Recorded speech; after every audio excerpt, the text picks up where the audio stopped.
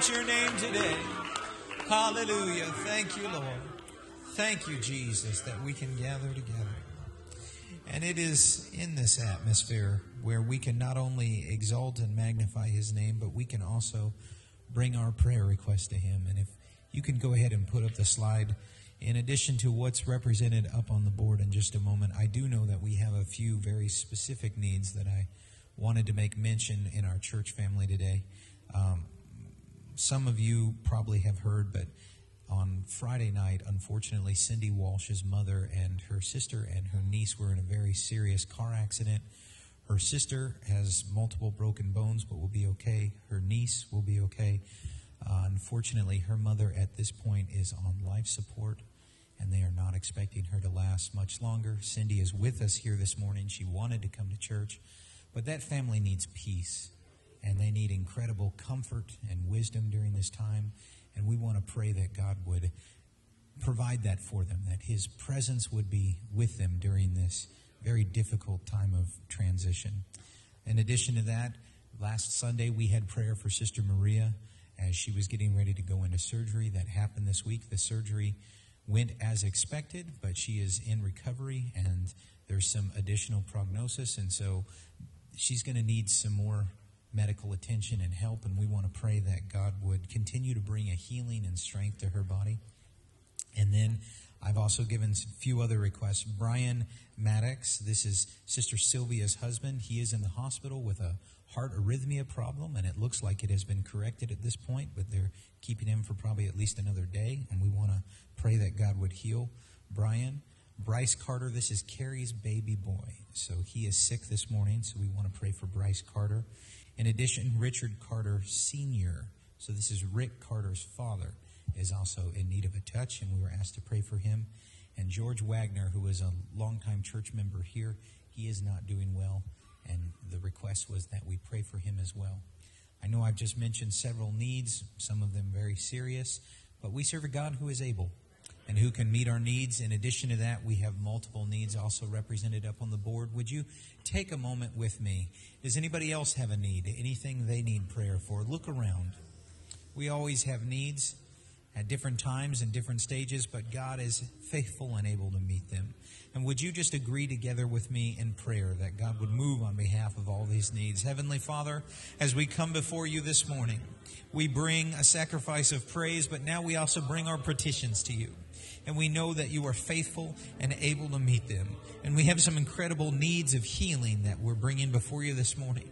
And so I pray that you would bring strength from small children all the way up into our elders. I pray that you would bring a healing in hospital situations. We pray for Cindy's family, that you continue to provide comfort for them, that your peace that passes understanding is with them, that they feel your presence in that hospital room. You give them wisdom and guidance throughout this situation in the next few days.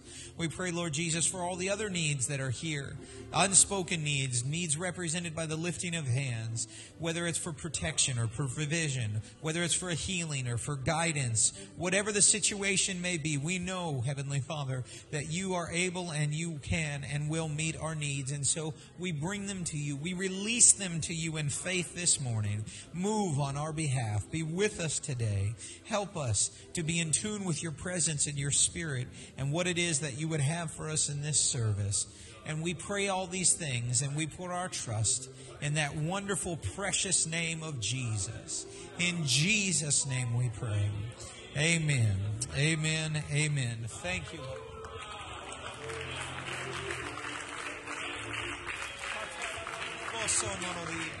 Hallelujah. Yes, Jesus.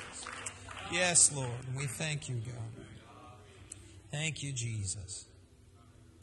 We are delighted that you are here with us this morning. And before we move forward with the next part of our worship service, why don't you take a moment, move out of your place, greet a few people, and welcome them into the house of God today.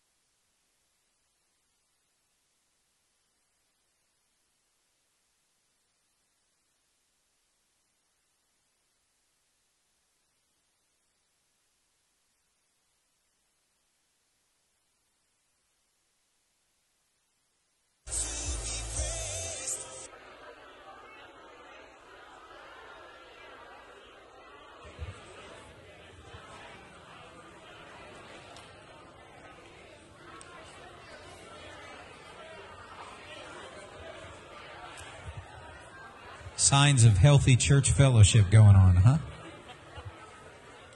That's all right. I'm glad to see it. But as you begin to make your way back to your seats, I do have a few announcements, a few things to share. As you made your way around here, you may see some faces you don't recognize. That's all right. You get a chance to greet with them some more. And I'll just keep talking right over all of you until you find your way back to your seats. You will get more chance to do this and an opportunity for further fellowship because this Sunday, I'm happy to announce, we are doing something new here. It's the 5th Sunday of the month, so we're doing this for the first time. After service this morning, do not rush off. We want you to stick around. Across the parking lot in our fellowship hall, we are going to have lunch. We've had different families bring food, and we're kind of potlucking it together, and we're going to share a meal. And so please do not rush after church. In fact, everything you were just doing that I had to talk over you can continue to do that all into the afternoon if you so choose. But please join us over in the fellowship hall. If you are a first-time guest here today, normally we have in our reception room, on your way out, it would be to your right, a place where we'd like to greet you and have a chance to introduce ourselves, some members of the pastoral team. Today, however, we're doing it a little bit different because we are having a luncheon. And if you are able to stay or even just stop by for a moment, I would highly, highly encourage you to stick around. You can join us for lunch. If you can't, you can at least allow us to shake your hand and introduce ourselves. And so for our church family and our guests, whosoever will, after service today, if you could make your way across the parking lot over into our fellowship hall, we're going to have a time of food and fellowship. Part of the purpose of that is to welcome the Faubert family. And they have been here for 2 weeks now. They are new members of our pastoral team, and they're going to be doing multiple different things in the church, and we want to make sure everyone has a chance to greet them. So be sure to constantly bombard them, go shake their hand, tell them your names again. Not only is he the national quiz coordinator, at the end of the luncheon, we're going to have him stand up and start pointing around the room and naming everybody by their first name. It'll be his first quiz here, so it's going to be great. You don't want to miss it. And he can thank me for that later. In addition to our meeting, our afternoon luncheon, you may notice that out in the hallway, she gave me a couple copies of it. It's posted on the bulletin board. You will see some sign-up sheets on October 27th. That's a Saturday at the end of the month. At 10 a.m., we have our Serving in the Church orientation. Several months ago, we did a few lessons about first fruits, one of them being about offering our talents and abilities to God as our first fruit. And we did some little booklets and ways that people could help around the church. So there are some sign-up sheets posted on the bulletin board. If you filled out one of those little booklets, we would like you to be there that Sunday morning. The purpose of this sign-up sheet is we are providing lunch, and we need to know how many people are coming. So if you would please just put your name on that sign-up sheet. And then in addition to that, depending on what you volunteered to do, you will also see this notice. Some of you will be here into the afternoon. Some of you, it'll just be the morning orientation and then lunch, and you're free to go afterwards. You can see more information posted on the bulletin.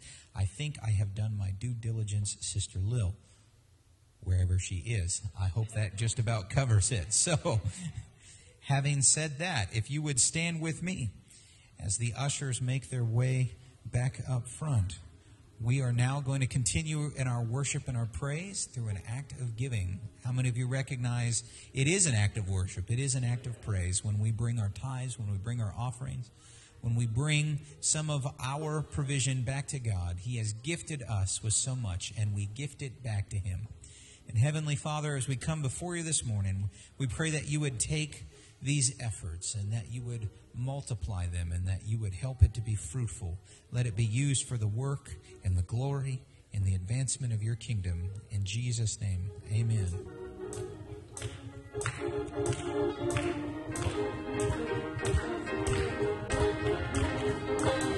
Sing the wondrous love of Jesus. Sing His mercy and His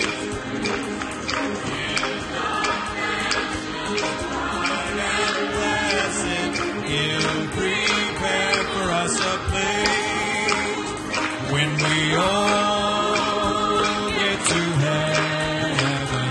What a day of rejoicing that will be.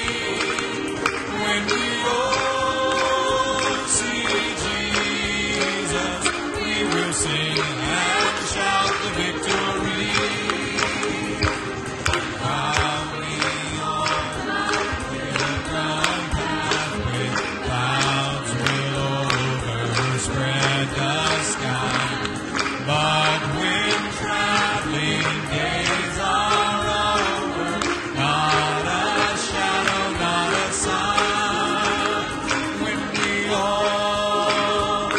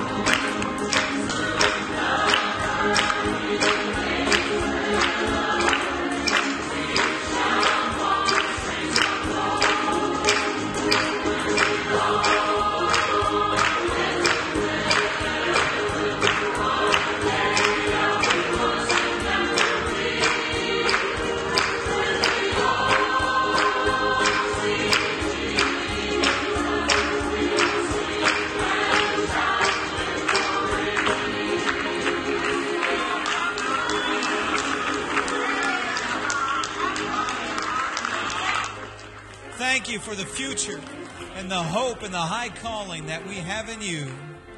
Yes, Heavenly Father. Jesus, you are so good to us today. And we thank you and we praise you for it, Lord. Amazing grace, how sweet the sound that saved a wretch like me.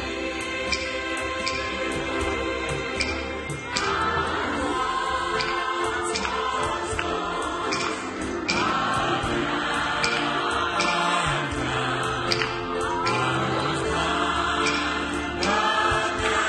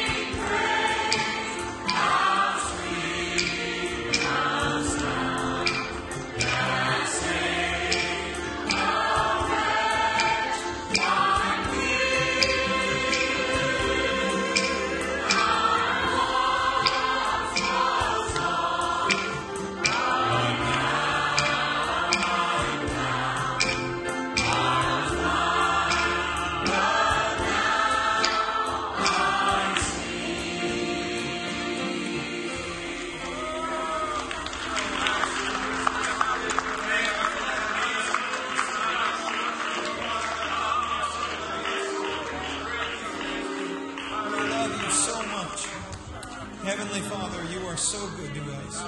Help us to turn our attention to you and keep our eyes focused on you today. Yes, Jesus. Turn your eyes upon Jesus. Look full in his wonderful face, and the things of earth will go strangely dim in the light of his glory and grace. Turn your eyes upon Jesus. Look full in his wonderful face, and the things of earth will go strangely dim in the light of his glory and grace. Peace, peace, wonderful peace, coming down from the Father above. Sweet hope of my spirit, forever I pray. Hear him now, the blessed billows of love. And peace, peace, wonderful peace, coming down from the Father above. Sweet hope of my spirit, forever I pray. Hear him now, the blessed billows of love. Turn your eyes upon Jesus. Look full in his wonderful face, and the things of earth will grow strangely dim in the light of his glory and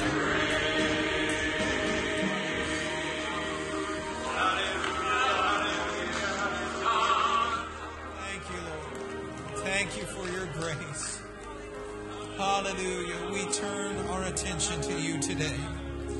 Heavenly Father, help us to be in tune with what you're doing.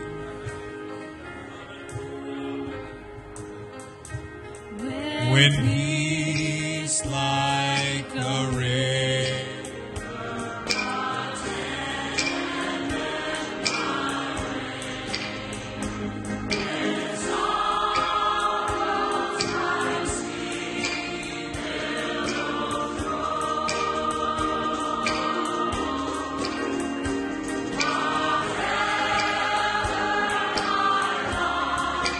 Thou hast taught me to say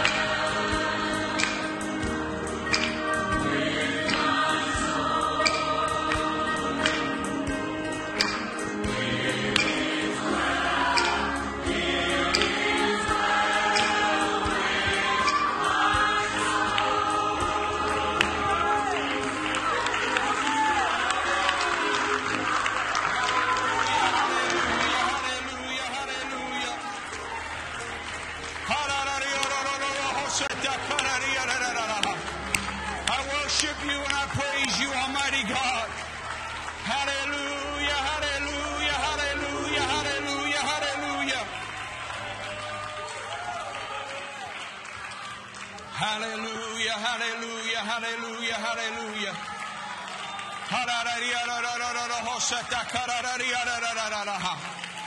Hallelujah, hallelujah, hallelujah, hallelujah. Praise the name of Jesus. Praise the name of Jesus. Hallelujah, hallelujah, hallelujah, hallelujah. Praise the name of Jesus. Hallelujah, hallelujah. Praise God, praise God. I am so thankful for the power of Almighty God, the confidence that I can have in Him, The trust I can have in Him. The faith I can have in Him. I'm totally undone. I don't have the ability to get it together. But Jesus Christ, He's the same yesterday, today, and forever. His Word is established in heaven forever. Hallelujah. Hallelujah. Hallelujah. Hallelujah. Praise the name of Jesus. Praise the name of Jesus. Hallelujah. Hallelujah. Praise God. You may be seated. I got a bit of a ring. If you can pull down my monitors. I'm kind of a loudmouth. I'll hear myself, I promise. Welcome to all of you. I'm so glad that you're here in the house of God. We're very excited about lunch this afternoon, being able to officially spend some time with the Fulbears and welcome them into our family. And so I second Desi's invitation that you would join us and that you would be with us. And even if other plans preclude you from this, at least stop by and spend just a few moments before heading out. We will not be offended. We understand that there may be other things precluding you from staying long. But please come and be a part of it. And I'm looking forward to spending time with you. In lieu of that, there will not be servantship service tonight. So leaders, there will not be a servantship service tonight. So make note of that, all right? I'd like to begin this morning before telling you what I'm doing. I do this all the time with my wife. It irritates her. I'll start in on something and she has no clue what I'm doing, where I'm going, or what I'm talking about.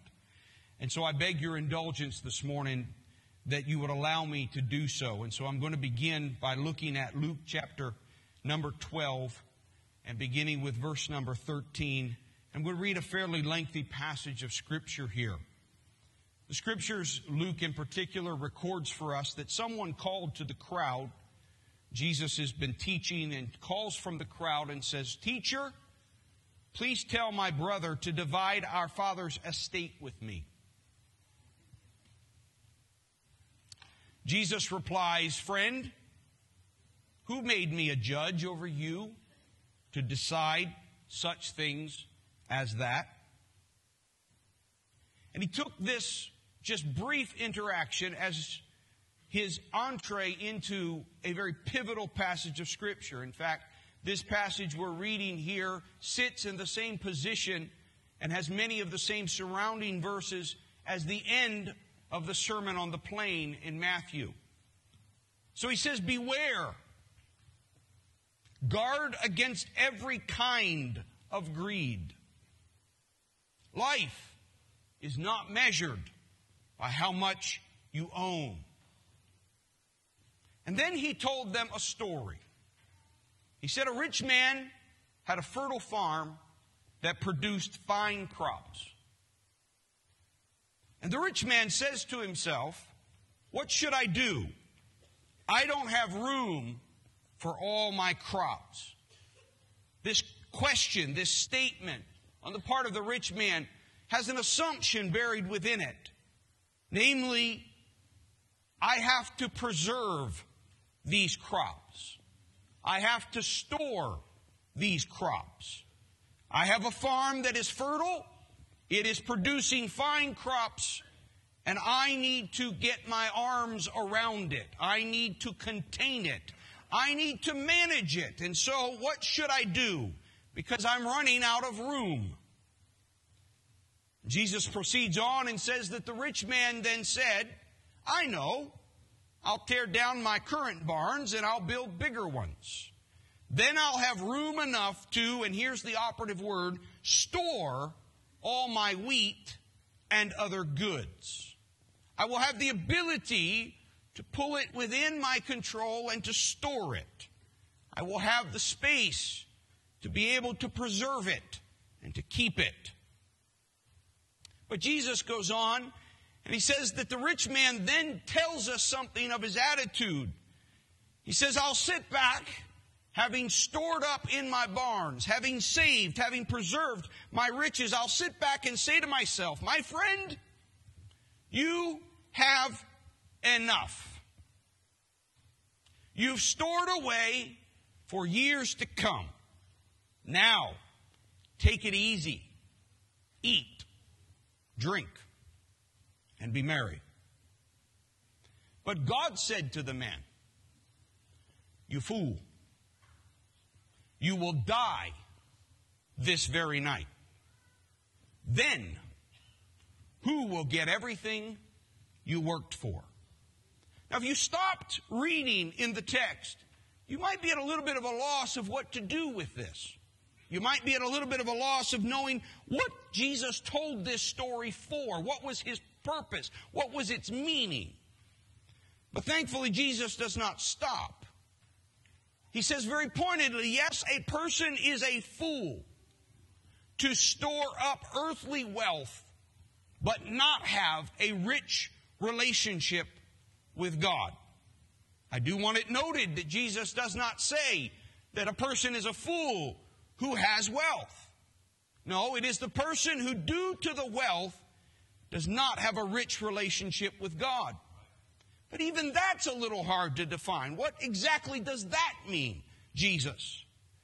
So then Jesus turns to his disciples and he says, this is why I tell you. And he must have told them before. It seems to be implied within the text that this is something he's been telling them. This is why I tell you not to worry about everyday life, whether you have enough food to eat or enough clothes to wear. For life is more than food, and your body is more than clothing. Look at the ravens. They don't plant. They don't harvest. And here Jesus draws us right back to his story, lest you think he's left it. They don't store food in barns, for God feeds them. And you, Jesus says, you are far more valuable to him than any birds. Can all your worries add a single moment to your life? And if worry can't accomplish a little thing like that, just adding one moment, just pushing out your appointment with death by one moment, if your worry can't do anything like that, that little thing, what's the use of worrying over bigger things? Look at the lilies, how they grow. They don't work. They don't make their clothing. Yet Solomon in all his glory was not dressed as beautifully as they are. This is, by the way, paralleled, as I've already alluded to, in Matthew at the end of the Sermon on the Plain. And if God cares so wonderfully for the flowers that are here today and thrown into the fire tomorrow, he will certainly care for you. Why do you have so little faith? He goes on, he says, don't be concerned about what to eat and what to drink. Don't worry about such things. These things dominate the thoughts of unbelievers all over the world. But your Father already knows your needs. Seek the kingdom. We typically read this from Matthew, but here it is, again, the same statement. Seek the kingdom of God above all else, and He will give you everything you need. So don't be afraid, little flock, for it gives your Father great happiness to give you the kingdom. Sell your possessions and give to those in need. This will store up treasure for you in heaven, and the purses of heaven never get old or develop holes, and your treasure will be safe. No thief can steal it, and no moth can destroy it. Wherever your treasure is, there the desires of your heart will also be. And now he's returned back to, if you have wealth, but are not in a rich relationship with God, you are a fool. Now, lest we miss this point in Matthew, he gives one additional point. He tells the disciples, no one can serve two masters. For you will hate one and love the other, or you will be devoted to one and despise the other. You cannot serve God. And he's got a lot of choices, what he puts on the opposite side of God. He could have talked about fornication. He could have talked about all kinds of expressions that are in opposition to God. But his answer was mammon, wealth. You cannot serve God and be enslaved to money. The Scriptures teach us that you can hold money and not serve it. Job is a great example of this. Described as the wealthiest man of his time. And due to the testing of the devil, he loses it all. And we have that great phrase that he says, the Lord giveth and the Lord taketh away. Blessed be the name of the Lord. This tells me that God must have known about Job. That he held that wealth lightly. That he held that wealth in a manner that he could let it go just as easily as he had received it. His hand was not closed. He was not like our rich farmer who encircled his arms around his wealth and said, I must store and I must control and I must take precedence and management over this. It came and Job used it. It went and Job let it go. But the reality is that all of us, every single one of us, because of sin, because of brokenness, even after the Holy Ghost, even after baptism in Jesus' name, even after repentance that precedes that baptism, we all are an idolatrous people. Every one of us, because of the broken nature within us, we seek to worship that which we can see, that which we can touch, and yes, that which we can control. We struggle with this. Every single person within the sound of my voice struggles with this. And please hear me this morning under the unction and anointing of God. If you are answering in your mind right now, I used to, but I don't anymore. It's got you. Idolatry will never be exterminated from the heart of man until death has exterminated its source, and that is sin. Every one of us is broken. Every one of us seeks to find a way not to engage with the dangerous God who cannot be seen. The dangerous God who does things that do not make sense. The dangerous God who invites us and compels us to walk in faith, not in sight. And every one of us wants to find a way not to do that. It's uncomfortable. It's scary.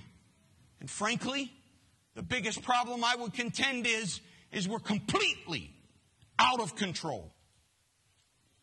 We can't wrap our arms around that God. We cannot store that God. We cannot control that God.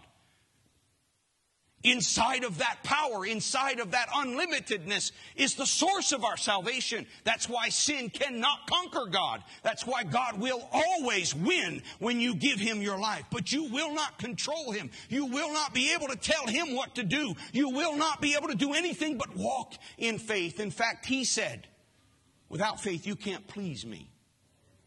You must believe that I am. And you must believe that I reward those who diligently seek me. Throughout Scripture, before any revival, before any correction of a father who delights in his son or his daughter, before any movement back to God, a people have to repent. They have to name their sin.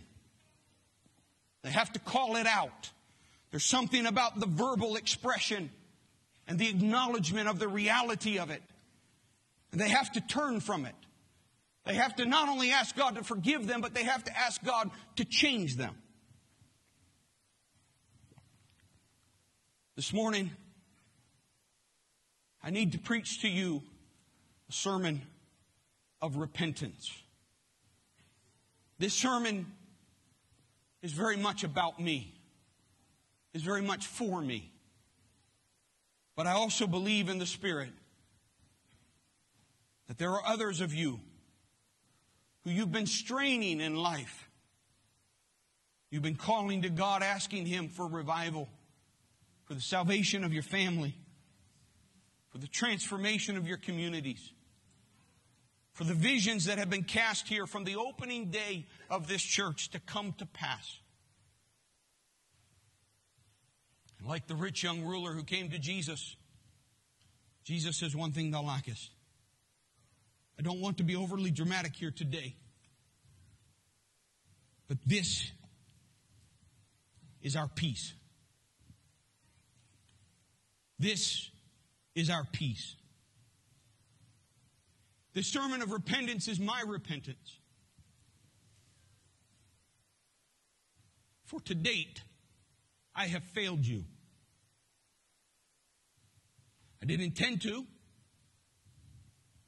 but I still have. And if God is going to take us where He needs to take us, this idolatry has to be destroyed. We have to tear down what is within us. Constantly, vigilantly tear it down. In February of this year, I sat in a preacher's conference and I listened to the voice of God. But now as I look back, I realize I was attempting, as we all do from time to time, to serve two masters. And I heard the voice of the Almighty say to me, spend the money.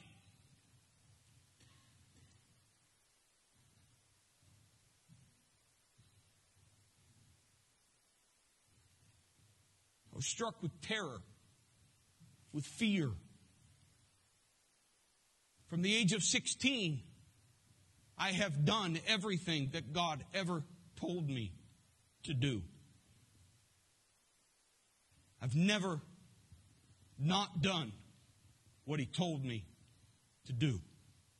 Please understand, I've sinned, I've failed. But in those moments, when He would step into that sin situation, when He would step into that brokenness, and whether through the voice of an elder or directly from His voice, and tell me what to do, I would do it. So there was no question in my mind that I would do this. I would do what He instructed me to do, but it terrified me. Since then, I've been obedient, but I have been fearful. I have continued to try to manage our wealth, our fortune as a people. I've continued to try to hold on to the control of what was happening. Again and again, I hear His voice in the succeeding months. When will my presence be enough? I am with you. Spend the money.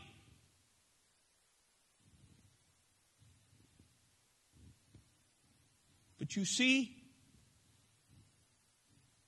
wealth wants to be master. Jesus did not pick other things. He said, when you have a choice to make between obeying the commandment to love the Lord thy God with all thy heart, thy mind, thy soul, and thy strength, the opposing force is not the devil. The opposing force is wealth. It is that which provides for you control. It is that which provides for you security. It is that which provides for you the ability to operate and to live without me.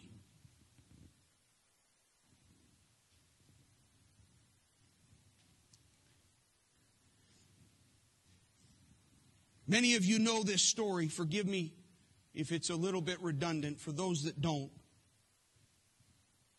In the fall of 1978, specifically the first Sunday in December, my father and my mother began to hold services in a Weight Watchers building on Main Street. Subsequent to that, they then moved a little further outside of town to the George Wilson Community Center. And then they purchased this piece of property. After quickly renovating the house, we began to worship in that house. And in the year 1981, at the end of 1981, there were 30 people. They had cash in hand of $23,364.70. They had debt of approximately $43,000. The property was worth $55,000. We put $10,000 down, and it had been about a year, so we are assuming we had paid down a couple of $1,000s there. At the end of 1981, God spoke. I do not have the specifics of when and where, but I do know that He spoke to my father.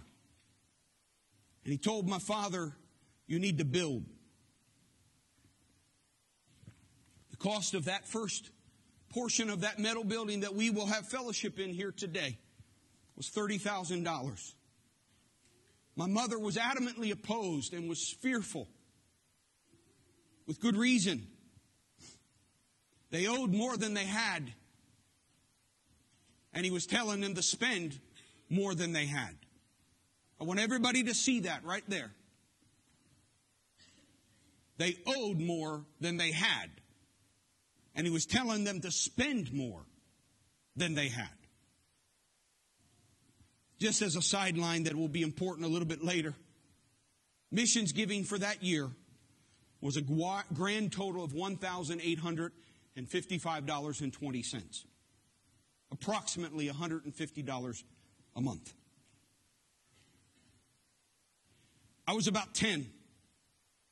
I don't know if I remember it from the conversation subsequent as this story has been told, but my memory tells me that I seem to remember my father and my mother sitting at 117 Aronimink Drive in our living room there, and my mom with a strength that few of you have seen, but occasionally when you have, it's freaked you out. Getting in my father's face, not literally but figuratively, telling him, Jim, this is the wrong move. She wasn't wrong. From the book's perspective, it was the wrong move. Keep saving money. Keep paying off the debt. Get debt free. But God had spoke. And when God speaks, our rules go out the window. They have to. Or He's not God. Anything that stops His direction becomes preeminent over Him. Now the problem is these numbers look small. We're approximately just shy of 40 years later, and they look small. So I want to help you understand the reality of this faith move. Because my father looked at my mother and says, Eleonora, you can talk to me all you want to in this house. You can tell me your opinion and I'll listen to it and I'll think about it and I'll pray about it.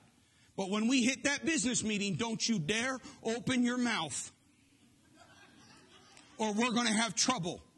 Why would my father speak that way to my mother? My father loves my mother. My father has given his life to my mother. Why would he speak that way? Because when the voice of God speaks, it trumps all other relationships. Nothing else is allowed to stand if He's truly God. My mother, as I remember it, did not speak.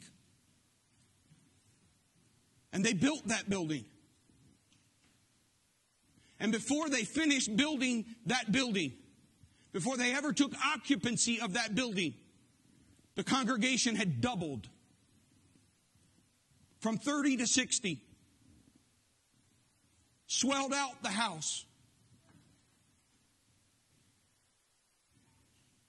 And within 3 years, they'd paid the property off. But when God spoke it, when God directed it, there was no indication that is what was going to happen. In fact, we had decreased in size at the George Wilson Community Center. We were on a downturn not an upturn.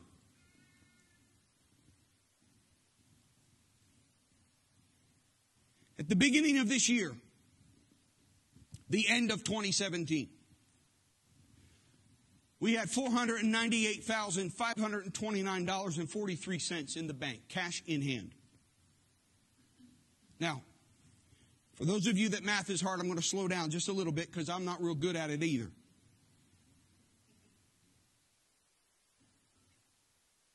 In order to talk about what debt would be, to talk about what anything God's directing us to do would be, we need to have a multiplier. We need to understand what equals $498,529.43. And the way that you do that is you divide the 498 and change with the 23,000. And that's a multiplier of 21.34. Cash in hand, cash in hand. I'm not getting complicated to talk about the buying power. That's beyond the point of this. So when you use that multiplier, that means that in order for us to be in the same place, taking the same type of step of faith that my father took in 1981, we would need, in addition to our $498,000 and change in cash in hand, we would need to have a debt of nearly $1 million. $917,620. And we would need to be being instructed by God to be spending $640,000, $200. In other words, we'd have less than what we owed, and we'd be being asked to spend more than we had. That's the parallel. That's what my father did. On one thing alone, the voice of the Almighty. There was no board behind him. There was no instructions coming from district or national officials. There was nothing but the voice of the Almighty God. You have $500,000. You're $1 million in debt. Spend over $500,000. Is everybody with me? I know the numbers don't look like that. It looks like just 23,000 and 43,000, 30,000. It looks kind of small, and we can kind of wrap our brains around it. No. Let's put it in this reality.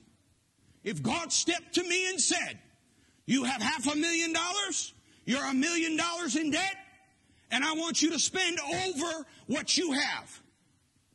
That's the step he took in 1981. Makes my mom look smart, doesn't it? Makes my dad look stupid, doesn't it? Now the problem with the next number, and this is integral to the story, is that at the end of 2017, we had given into world missions $125,039.86. And those of you that are quick with numbers, you already know the multiplier doesn't match. 21.34 would mean we were giving $36,000 roughly a year. $3,000 a month, as opposed to the $7,500 or $7,600 a month just on global missions, let alone all the other offerings. Because the multiplier is 67.4. It is over triple the multiplier of the resources we have. That's part of the picture. That's part of the story. That's part of what you got to get a hold of. But it's also part of the idolatry.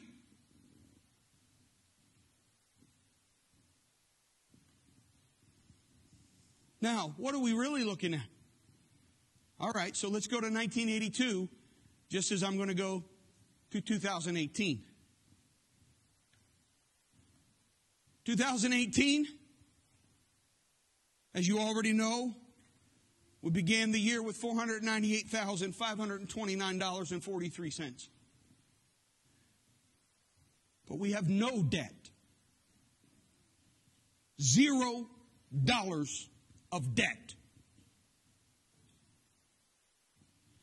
And what God has instructed me to do this year, as best as I can estimate it, is to spend less than or equal to approximately $75,000. Not $620,000. $75,000. And I'm terrified. I'm flipping out. Why? Well, I'll tell you that in a minute. Because with every call to repentance, always comes a word from the Lord. Missions is going to be greater than or equal to 100,000. So why am I flipping out? Why am I losing it? What's going on here?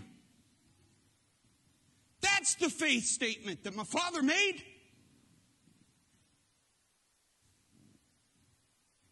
And all I'm being asked to do is that. Less than what I have in my stewardship. And what we have is greater than what we owe. Just so you don't miss it. He had more debt than what he had. And he's being asked to spend more than what he had. I have no debt. We have no debt. I'm not even talking about, by the way, the property value that we now have of $1.3 to $1.5 million. I'm not even putting that into the picture. And I promise you, when we bought the property, it was $55,000 and we owed on it. So what did we have in equity? Maybe $12,000. I'm not even putting the 1.3 to 1.5 in. Why am I flipping out? So God's been saying to me, month after month, every time the stewards of receipts, I get a notification that the bank deposit's gone in. I rush to the books to look at what this week's deposit was. God, when are you going to stop asking me to walk in faith? When are you going to stop asking me? Come on, God, I've done it. June, July, August, every week. From Australia, I check the books every single week. I check the bank statements every single week. Why? Why would I be fearful? Particularly when you hear his voice saying over and over again, I'm with you. I'm with you.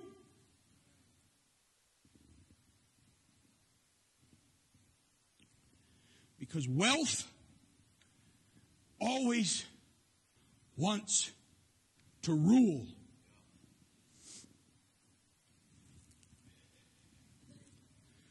And so, Thursday night, as I stood in the bleachers at the General Conference of the United Pentecostal Church, God began to reveal to me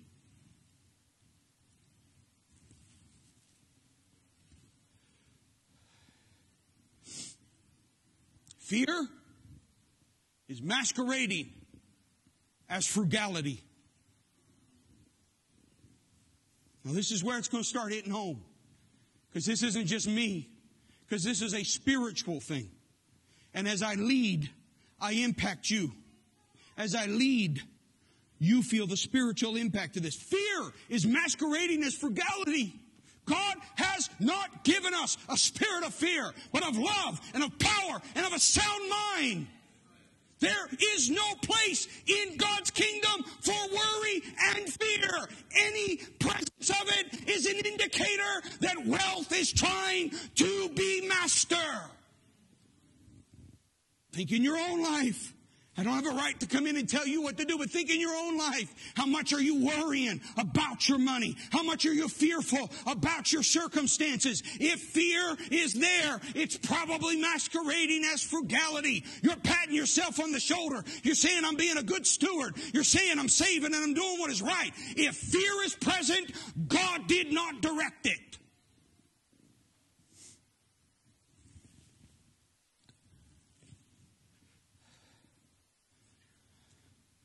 Wealth worship. These are His words. You just have to decide whether I hear from God or not. But these are His words. I even started to clean them up some. And I felt checked in Him. He said, no. I gave you the exact wording I wanted. Wealth worship is hiding in money management. If you're a farmer, the farmer's statement, my barns are full. I need bigger barns. I need some place to store my wealth. Makes sense. But not in God's kingdom it doesn't. Because God never intended for His seed to be stored. He intended for it to be planted. Because where that came from, there's more coming.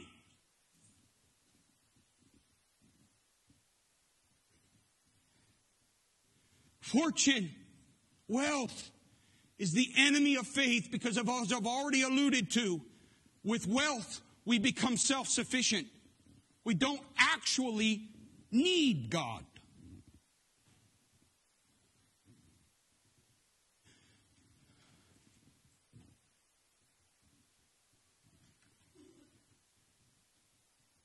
I have actively developed in your presence the perception and the understanding that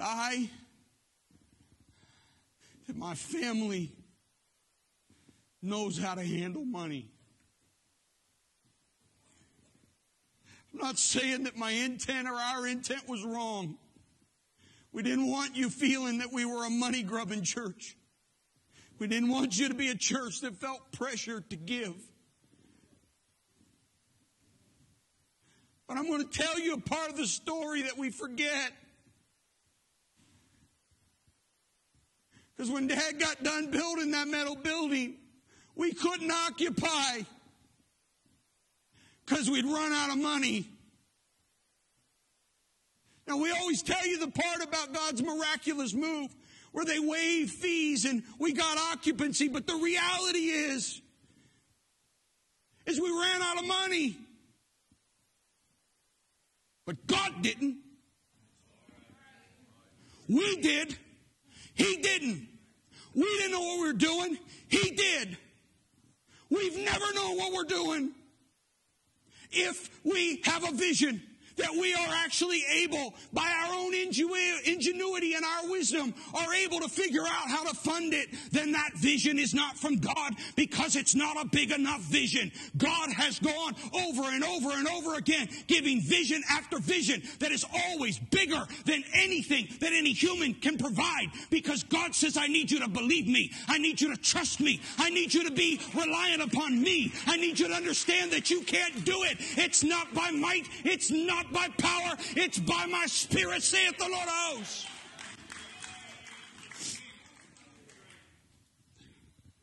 My intent was right, but I've been idolatrous. Thank God for the kindness and mercy of our Father, that He has not just zapped me. The waves of repentance that have flowed over me in the last 3 days, all through the night, all through the day, as I realize how long I have been. I've taken consolation that He would not bring repentance to me if He did not have revival on the other side of it. I take consolation that the Lord's discipline is a sign of the Lord's love and delight. But I still have failed you. Some of you are stuck where you shouldn't be stuck. You're worried when you shouldn't be worried. Because I did not give you the example. God went on and said the only way to serve way not to serve wealth is to make that wealth bow and serve the only true God. As surely as God in the Ark of the Covenant was placed in the temple of Dagon, and God compelled Dagon to his face. And when they attempted to prop him up, he broke his head and his hands off, prostrate before the only true God.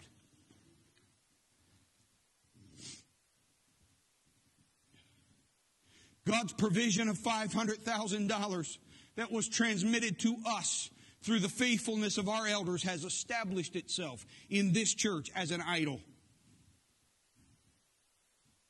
We're afraid to lose it. It has become our security rather than the simple promise of our God, I am with you. These are still His words. The only way to stop serving an idol is to destroy it. You have to make it prostrate, bow, serve. It wants to be master, it must be slave. It wants to rule, it must serve. The only way to defeat greed, as I've taught you, is to give.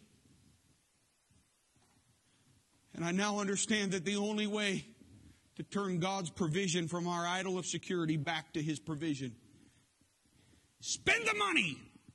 Spend it on my kingdom. Spend it on what I tell you to do. Because I don't need to manage my money. I have so much wealth, so much resources. I don't have to manage it. It never runs out. I literally make money. I create it. And the image of the farmer is why He sent me there. That seed, if it goes into the ground, will produce more seed. It's a fact of life. It was set in motion at the creation, and it has not broken yet. You put a corn of wheat into the ground, you leave it there for a period of time, and it will bring forth much more corns or kernels of wheat.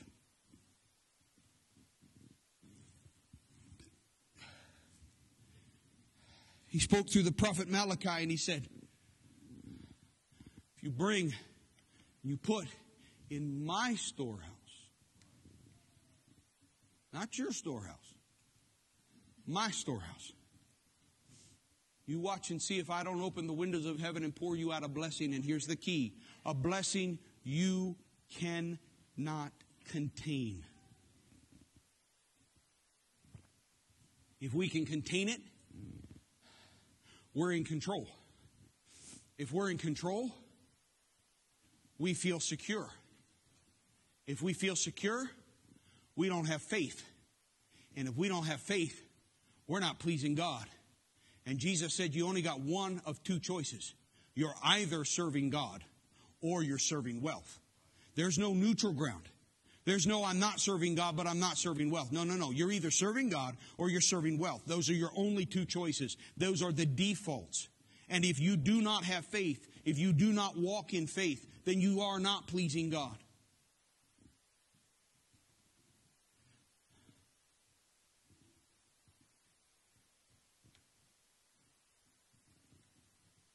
Let me give you an example.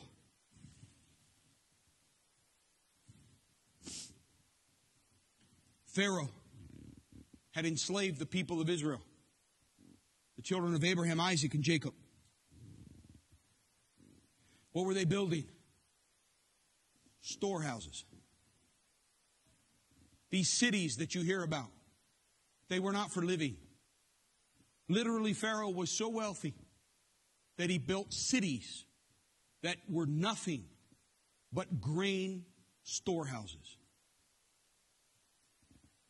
And he looked at these Jews, however many hundreds, if not millions of people, and he said, I need more bricks, I need more bricks, I need more bricks. Why? Because I need more storehouses, I need more control, I need more places for my wealth.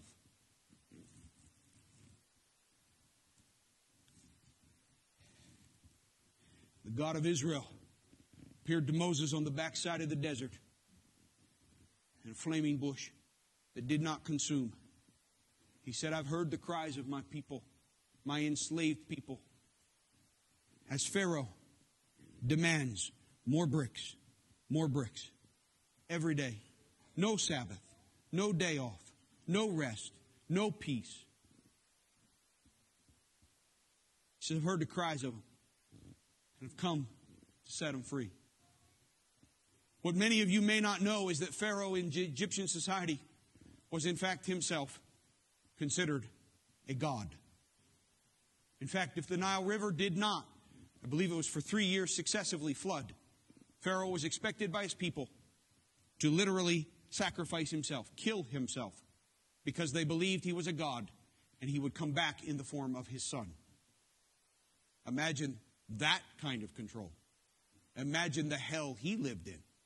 Imagine how neurotic he was. Imagine how much he watched the river Nile. Imagine how much he sweated. Because Pharaoh knew he wasn't a god.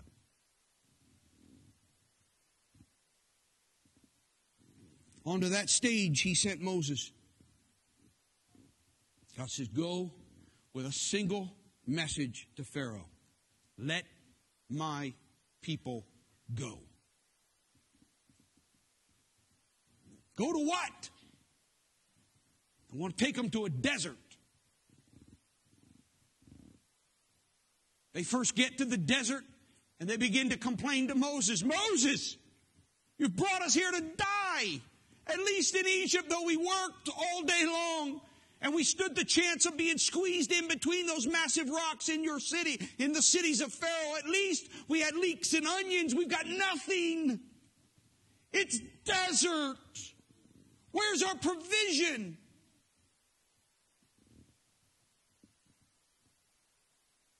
The God who said, let my people go, fed his people bread that miraculously appeared on the desert floor each night. He told them, don't store it. What'd they do?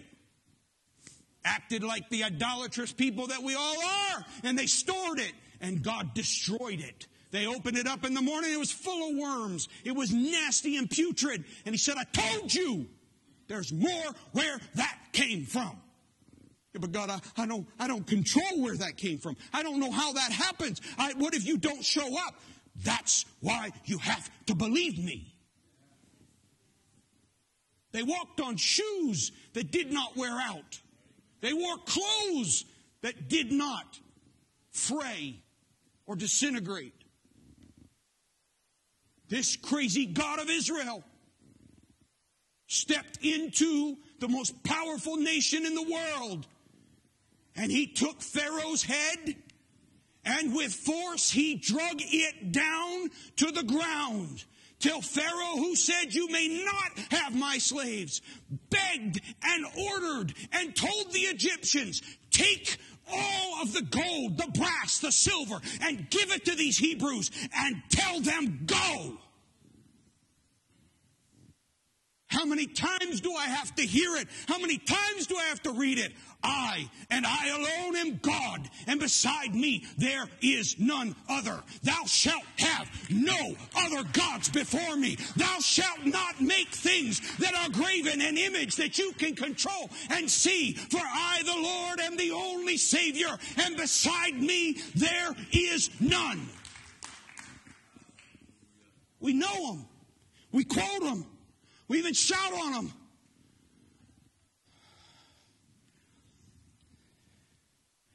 But I haven't been living it.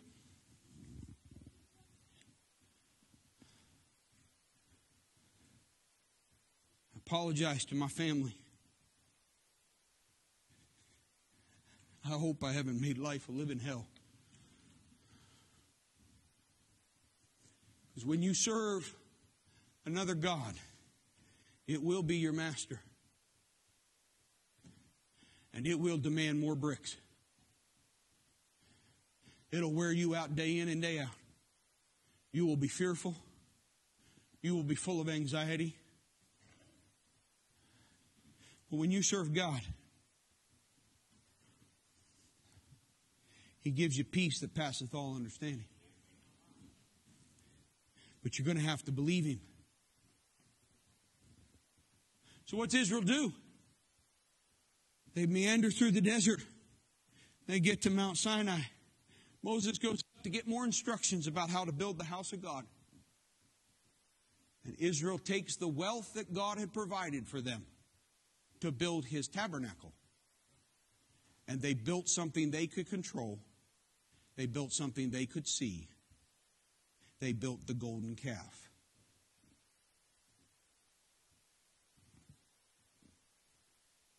Because God wasn't working on their timing. Because Moses wasn't showing back up when they thought he should. We got to do something. Egypt was pretty powerful, so I guess we'll build one of those. We'll build ourselves a calf. Not realizing that all that wealth that God had provided, God was going to ask for it again. He's going to ask for it back. He's going to say, bring it. Because they didn't know that once they got enough faith to cross the Jordan, they were going to walk into houses already built. They were going to walk into vineyards already planted. They were going to walk into fields already tilled. They were going to walk into houses already furnished. They were going to walk into cities already walled. They were going to walk into the provision of God that He'd already prepared for them from yet another source. But you can't ever see that source. He's not going to show it to you, because if He shows it to you, then you don't have to have faith. You don't have to believe Him. You don't have to rely on Him. And without faith, you can't please God.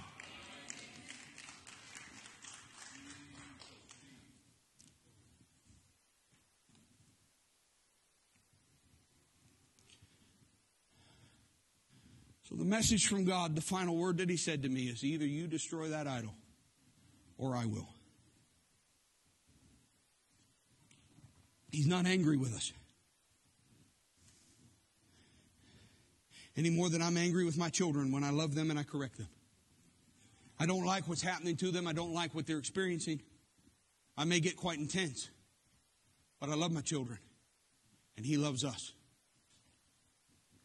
But His word to me, which of course is terrifying, because the source of my security is $500,000. And God says to me, you either spend it, which means I'm losing my security, or I'm taking it, which means I lose my security. God don't play fair and He don't play nice. He's a king. Stay tuned for more lessons about that in a few. He's a king. He does not ask our permission. He does not really care about what we think. I'm sorry, I'm not trying to be rude, I'm not trying to be nasty to you, but God is not interested. He has been very clear with me. I don't care what you think about this. This church is mine.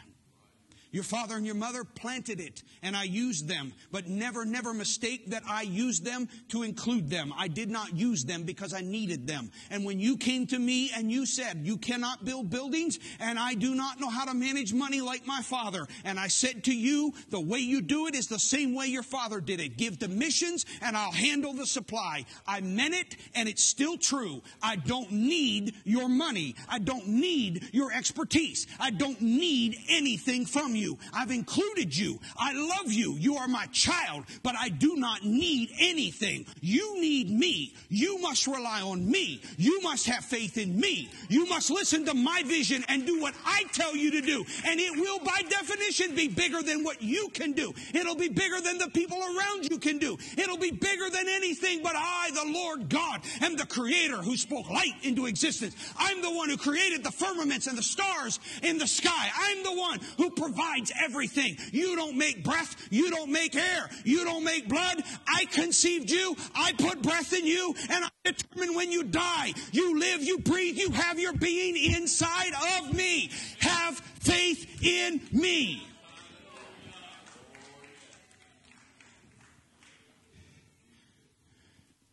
So our idol has to bow. And right now, the only thing I got spend it. I'm not spending it on Twinkies. If he told me to, I would. He hasn't told me to. He's told me to spend it on people. And it took me a whole night. I know the voice of Almighty God. That it took me a whole night to hear Him say, the reason I gave you some of this money, the reason I've blessed Newark with some of this money, is so that you can reach out to your friend and you can bring him to a safe place. And you can honor him the way he should be honored. You can give him a place to serve. And at a later date, I'll tell you whether you can keep him or not. And until then, go take care of your friend. It took me all night to hear the voice of Almighty God. That's the power of idolatry. That's the power of wealth that inserts itself as master and says, no, no, no, no. Don't you risk my position. Don't you risk it.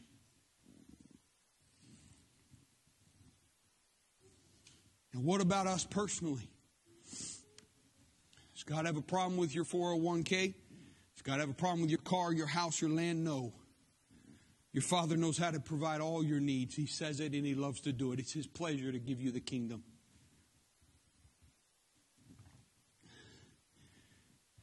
And I don't know how it applies in each of your lives. I know a Spirit of God that will be able to tell you. But there is no way that this that had a hold of me didn't get a hold of some of you. There's no way. And what has to break out is a spirit of generosity that goes beyond what is safe. I told you we have no debt. We got everything to cover the bills. I'm not here to take up an offering. Everybody listen to me. I'm not here to take up an offering. That's not the point. You can only worship God. Him alone can you worship. If you worry or fear about your money, it's got you. Say, well, I'm only human. I know. And humans are idolatrous. And God is jealous. And He will not share His glory with any. If your money matters more than people, it's got you. If it takes you all night to hear the voice of God that says go and do something, it's got you. Now the good news is God is all up in this land of Egypt. God's all up in these pews. He's picking a fight with us. And that's good news. Because the fight He's picking with us isn't with us. It's with the idolatry within us. He's not here to destroy us. He's here to save us. He's not here to condemn us. He's here to set us free. He's not here to hurt you. But He is going to touch your gods. He's going to touch your wealth. You either make it bow or He'll take it. You hear me? You either make it bow or He'll take it. Pastor, what does that mean to make it bow? I have no foggy idea. I'm having enough trouble trying to figure out what I'm supposed to do with my own finances and what I'm supposed to do in leading the church. Man, I'm over my head already. I got no idea what you're supposed to do with yours. I will never tell you what you're supposed to do with yours. But He will. Same God that talked to me on that general conference and gave me words of instruction that were for this body is the same God that can speak to you and tell you exactly what you need to do. He'll look at you when you walk in and tell Him all the stuff you've done right. God's very unimpressed that we are number 8, I think it is, in per capita giving in global missions. He's very unimpressed that we're 36th in the nation. He doesn't care any about that. We could be much less and He'd be pleased with us. We could be much more and He'd be angry with us. And it all hinges on one thing. Are we worshiping another God? This morning, I'm here to kick off a revival.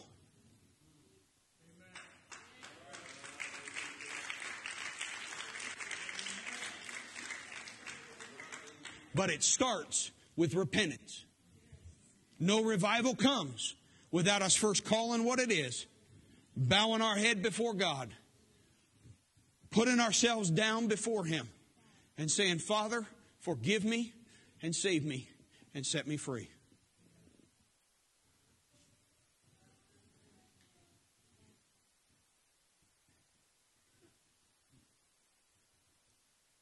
So, annual business meeting? Yeah, you're going to see a bunch of money got spent. More than I ever thought I would ever bring to an annual business meeting.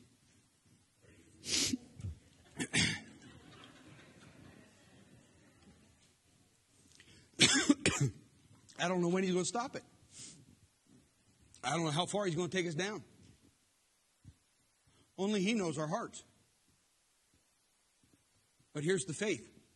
If He takes us down to 0, He's unequivocal. There's more where that came from. I'm never going to leave you or forsake you. I am with you. Just because you don't know what's in the promised land, or just because you can't see what's in the promised land, I can. I know. I know what I have. Some of you need to reach out to God, and I'm closing,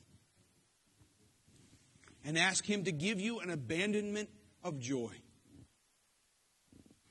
of freedom that's not tied to what you control or what you're able to handle, but that's tied in the excitement of a simple promise. I am with you.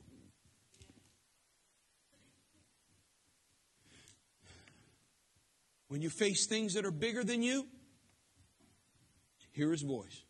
I am with you. When you don't know what to do, hear His voice. I am with you. When you're fearful, dispel that fear, because He is with you.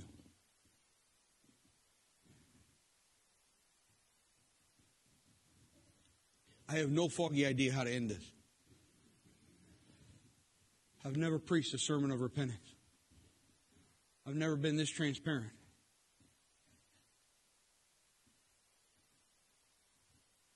But I told God at 16 I would serve Him the way He required. And I haven't erred yet. I've sinned. I've been broken. But when He finally gets my attention, I've never not done what He asked me to do. And all I know is He told me to get up here and tell you I'm sorry. And that I am actively tearing down our idol.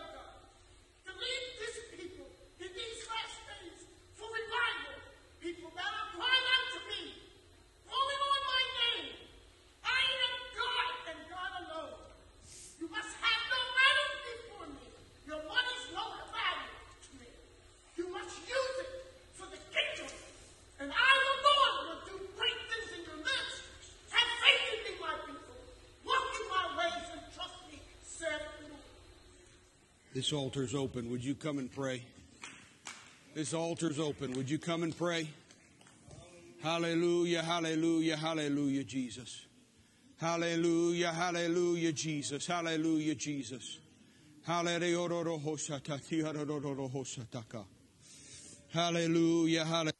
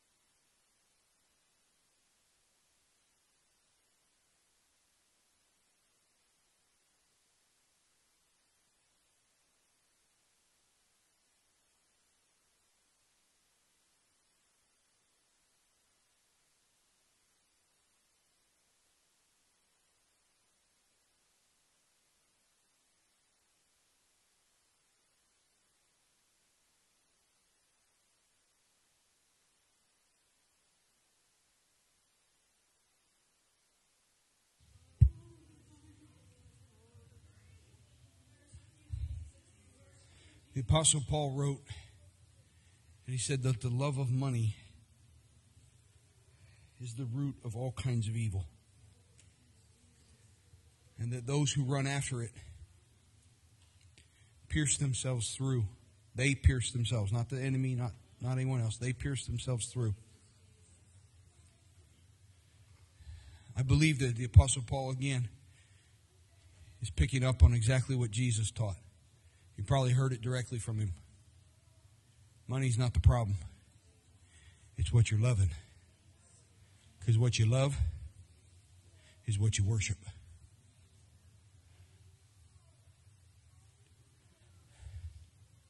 Now, I don't want to take away from anything that God is specifically directing and working in your heart and your mind. And He'll continue to work in your heart and your mind. Don't expect that He's fully spoken today. This has been percolating in me since February. So give God a few days and weeks to work in yours. But for those of you that have been around here, I knew coming into this service that at the very least, this is the time to once again examine our loaves and fishes. Now, there's a number of you that know what I'm referring to, but there's a number of you that don't. So allow me just 3 minutes. There was a little boy with 5 loaves and 2 fish. And he gave it to Jesus.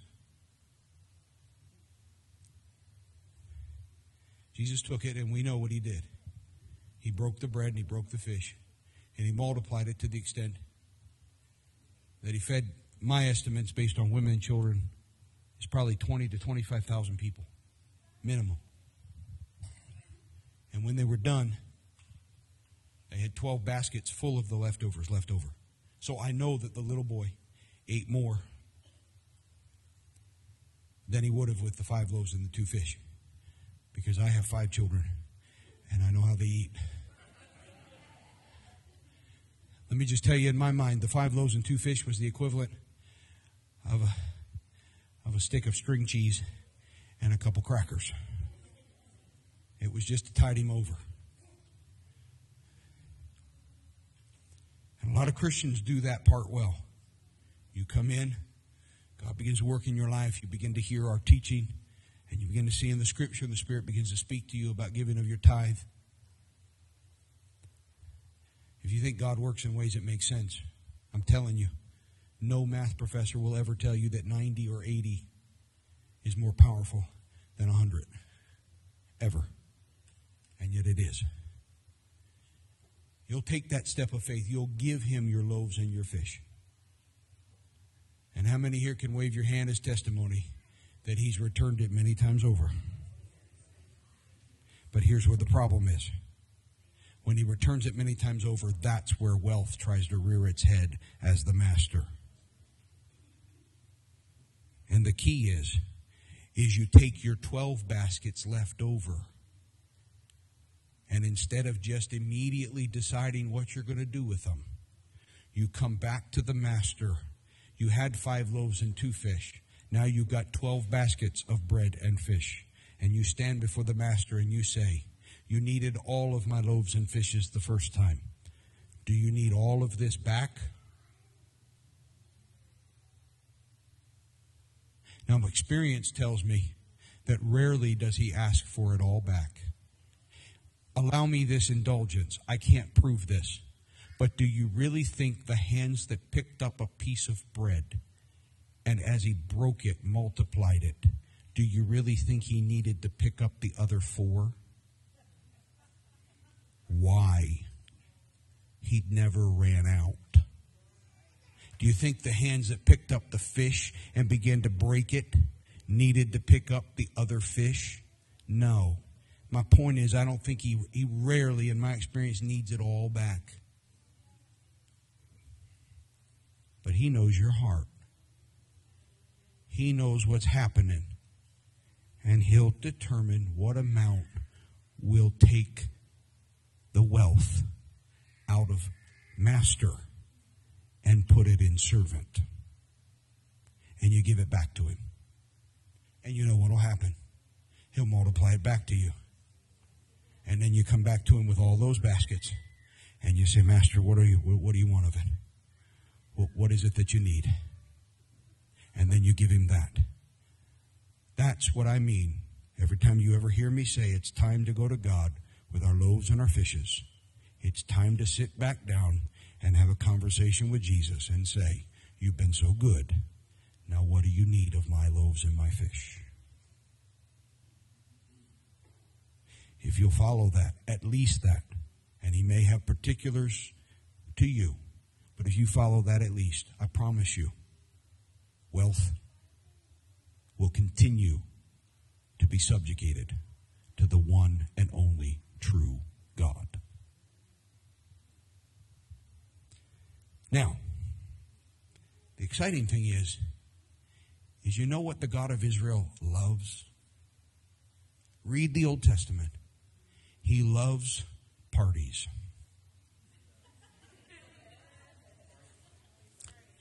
He doesn't just tell people, don't sleep with your neighbor's wife. He doesn't just say, I'm the only God and don't you worship any other gods. He also commands them to keep a number of feasts.